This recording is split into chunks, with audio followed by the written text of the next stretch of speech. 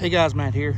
All right, well, I swore I never would put any more Dunstans in my orchard at the house here, but I ran into a deal that was too good to pass up at Walmart, of all places. So I picked up this morning, I picked up 10 Dunstan Chestnuts from Walmart.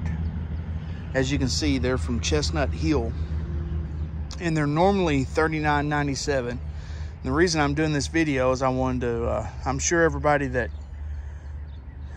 that grows chestnuts or is aware of this probably already knows, but if you wait long enough and your Walmart is one of the few that receives chestnuts from Chestnut Hill, usually if you're nice enough, talk to the manager of the nursery department. They'll usually be nice enough to mark the trees down for you if you talk to them nice enough. And I was lucky that I actually went to school with the guy that was over the nursery department. But anyway, I talked to him and was able to negotiate a price of $15 a tree. As you can see here, they normally sell for $39.97. So I thought that was a pretty good deal. Couldn't pass that up. So like I said, I swore that I would never plant any more Dunstans here at the home orchard, but I have a few blank spots where I've been struggling to get trees started, and I thought, well, was able to get these trees at a good price that I think's a good price, so might as well put these here. And then at the very least, if I decide to do something different in a couple of years after they get good and established, I can use them as graft stock. So here's one. I can use them as graft stock for another Chinese chestnut variety, because that's really all a Dunstan is. It's a Chinese chestnut with very minimal American characteristics. So there you go. There's one. Here's the other. It's in a little bit better shape, and I don't know if you know, I had to go back to the other one. I just had a truck to haul these in. Didn't have a covered trailer or anything, so they got a little wind whipped as I was hauling them back. So that's why the leaves look a little wilted right now, and I haven't watered them in good yet, so just got them in the ground. This one, you can see, this right here, this isn't frost damage or anything like that. This is just from carrying them home.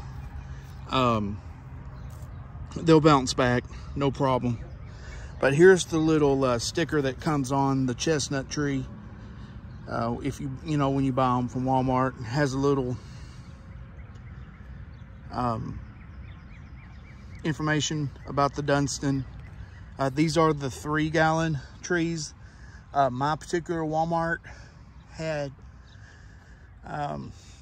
20 in stock at the time that I purchased these. I purchased 10, and there were 10 extra, or 10 other trees.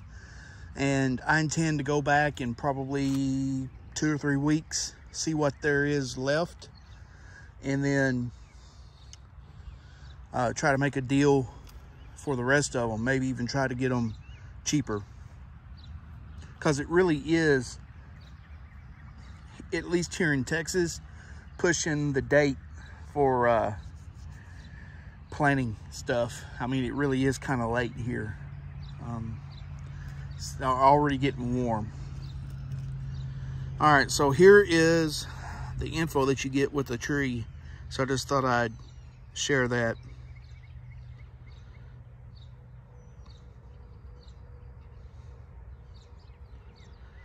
It does say that, you know, a Dunstan does have just a tiny bit of American in it, but I mean, it really is not much.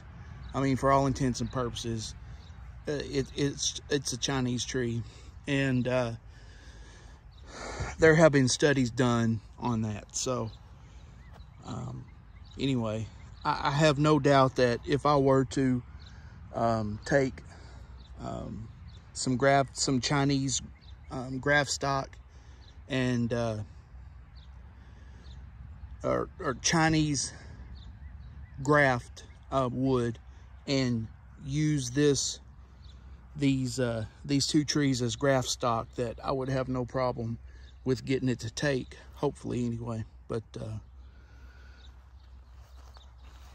anyway, so I wanted to do a little quick video, show you guys what I've been up to. I still have a couple of spots left in the orchard, way up there in the front, right there at the tip of my finger. I have a little seedling tree started, so that spot is taken.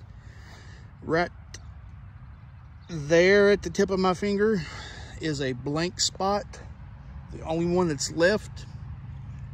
And I have some seedling trees started.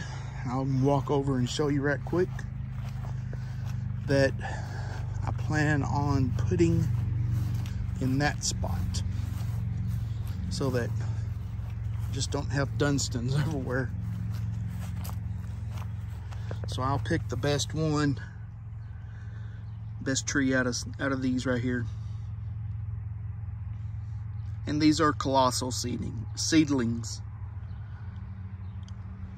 And I'll stick one of those in that blank spot over there. And I'll put the rest, I won't let those seedling trees go to waste. I'll put the rest of those in grow bags, and we'll grow those out. But anyway, so that's the what's happening here at the home orchard. All right, guys, take care.